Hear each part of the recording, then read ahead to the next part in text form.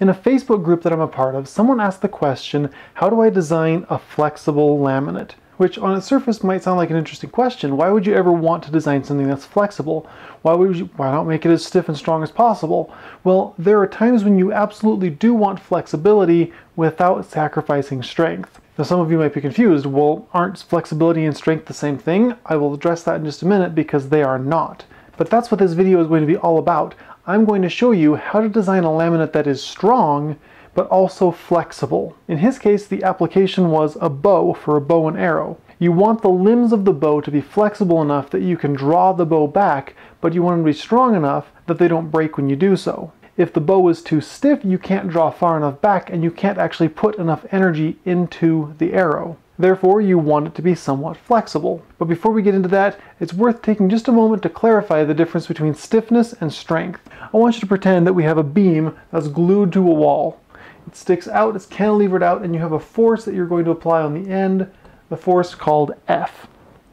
Now, as you apply that force, the beam is going to deflect, right?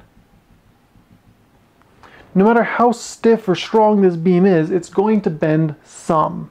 And we're going to call that distance that it deflects D. Now, as we increase the force F, it's going to deflect more and more and more. It's going to bend more and more and more until eventually it does break. Now, strength is a measure of how much force you can apply before it breaks. Stiffness, on the other hand, is how much it deflects for a given amount of force. So you can have a laminate that is very, very strong, can take a lot of force, but it's going to flex a lot before it finally breaks. You can also have a laminate that doesn't flex very much, but is incredibly weak. Now let's talk about how to design a beam that is flexible and strong. And to do that, we're going to dive into just a little bit of math. Bear with me for just a moment. It might be confusing, but I promise this will make sense. If we were to look at a cross-section of this beam, it's going to have a height and it's going to have a width. Now, if you wanted to determine the stress in this beam, you would do that thusly. This is the symbol for stress, equals 6 times the force times the length of the beam, that's this direct dimension here, divided by the width times the height squared. That's the formula. There won't be a test, don't worry about that. This will make sense. Okay? Now, if we wanted to look at the deflection is equal to 4 times the force times the length cubed over the width times the height cubed. I made a small mistake somewhere in there. You're supposed to have the stiffness of the material, but that doesn't matter. Don't worry about the math. Don't worry about the math. What matters is this right here. And here's why. You look at the stress, this is the strength of the part. You look at the H is squared. If you look at the deflection, the H is cubed. So what that means is if we were to take and double the height of this beam, everything else stays the same. All the other dimensions, everything stays the same. If you just double the height, so double the height, the stress is going to be H squared, so 2 squared is 4, so it's going to be 1/4 the stress that it would be before.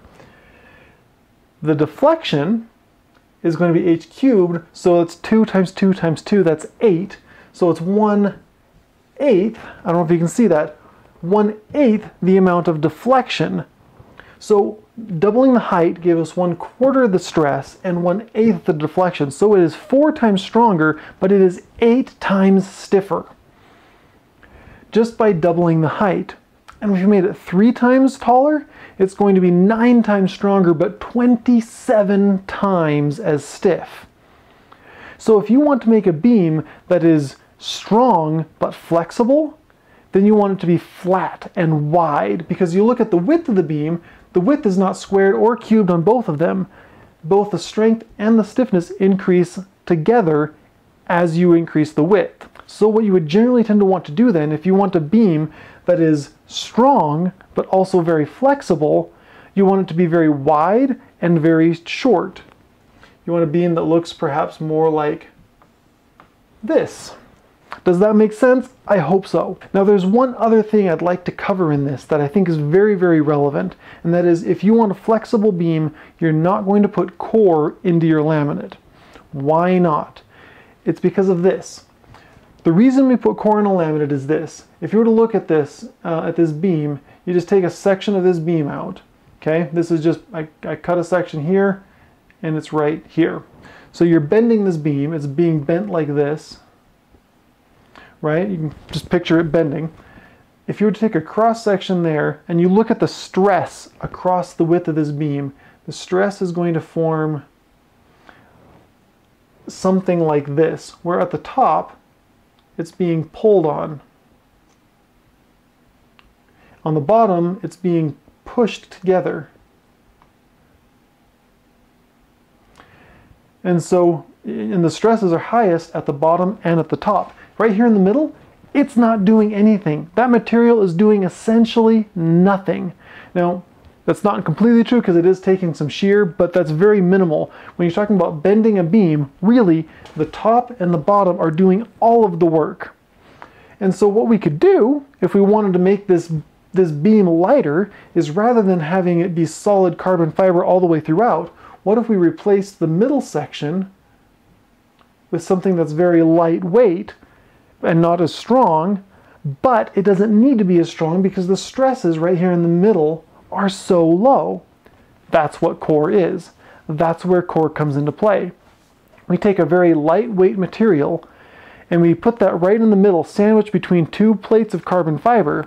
The carbon fiber is taking all of the stress, and all that foam sandwich is doing, or that honeycomb sandwich, all that's doing is it's just spreading the top layers and the bottom layers farther and farther apart to give it additional strength and stiffness. And so if that is the purpose for core, is to spread them apart, make your beam taller without adding additional weight, then why would you want to add core for something that's supposed to be flexible? If you want lots of flex, the core only serves to stiffen your laminate. The other issue with adding core to it is you have another failure mode, and that is it could peel. You can have the face sheets. These can peel right along this bond line between the core and the face sheets. Why add an additional failure mode if you don't have to? If you don't need it for this flexibility anyway? So there you have it. That's flexibility and strength in a nutshell, and that is how you design a laminate that is both flexible and strong. Thanks for being here.